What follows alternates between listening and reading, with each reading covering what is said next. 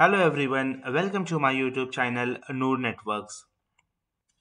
In this tutorial we will see how to activate licenses in Sophos Central. Then moving on we will see how you can manage your login settings for the user. The very first thing about the license activation. What you are going to do is you will click over here and from the drag down menu you will click on licensing.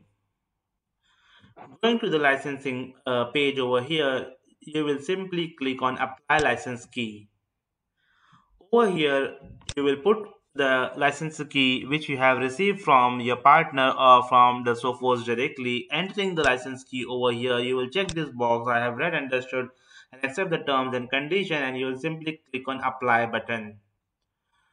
Once you do this, you will see that the type of the licenses from trial will change to full with the expiry date of the licenses which is actual maybe 1 year or 2 years or 3 year whatever duration licenses you have purchased. So guys, this is all about the licensing part.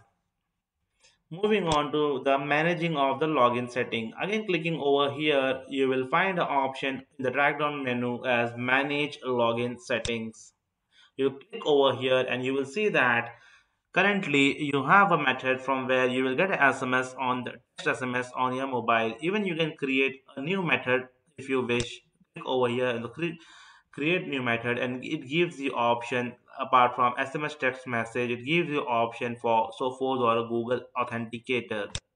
Going back, you will see that you have a pin setting over here. If you wish to add the new pin, even that you can do, and simply you will click on submit button.